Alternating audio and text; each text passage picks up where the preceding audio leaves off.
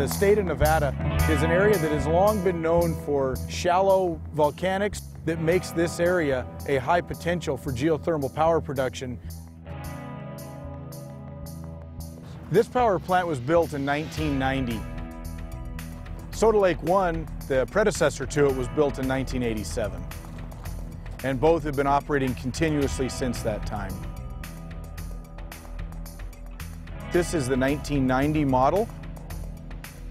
And so newer power plants with the same type of conversion technology have a much better level of efficiency. But it is the same basic process. What we have at this site is one of our main production wells for the facility. It produces hot water from about 1,000 meters underground. The pump is set at about 400 meters in depth. It pumps the water out of the ground, actually with a very interesting technology where the pump is operating with the motor on the surface, and there's a drive shaft that is connected to the pump, and it's down in that 400-meter depth. The pump itself is operating in a very hostile atmosphere at 330 degrees Fahrenheit and producing that water at about 900 gallons a minute to the surface.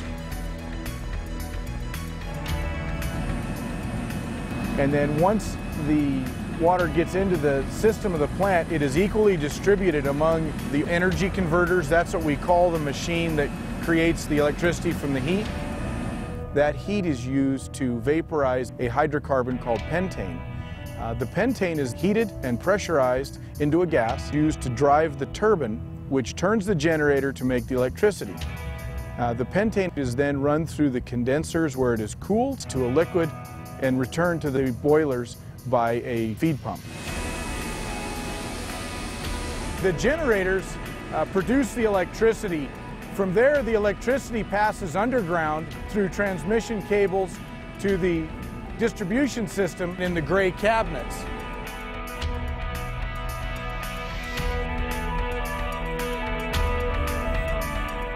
The electricity is brought together, collected, and then the voltage is increased into the distribution voltage of 69,000 volts. From there, it goes to our utility.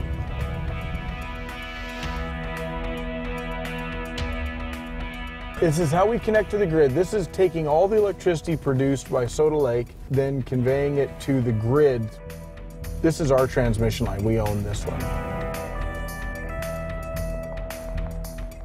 The geothermal water is, once the heat is removed, it is cooled from about 330 degrees Fahrenheit to 170 degrees Fahrenheit, and it's returned to the ground through injection wells for recycling and mining of the heat back to the production system.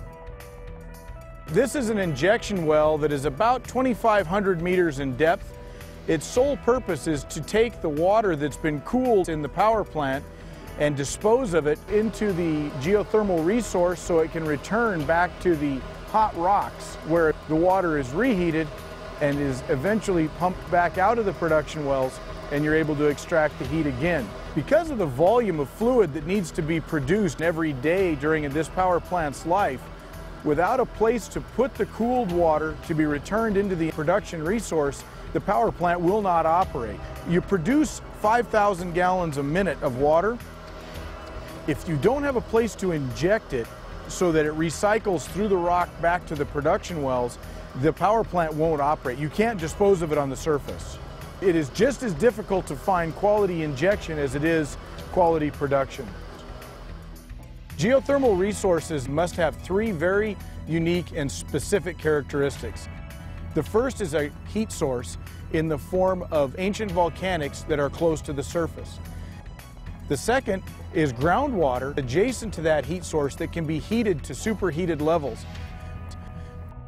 And the third item that's needed are fractures or porosity within the ground that allow you to move that hot water to the surface, and that heat can be extracted to produce electricity.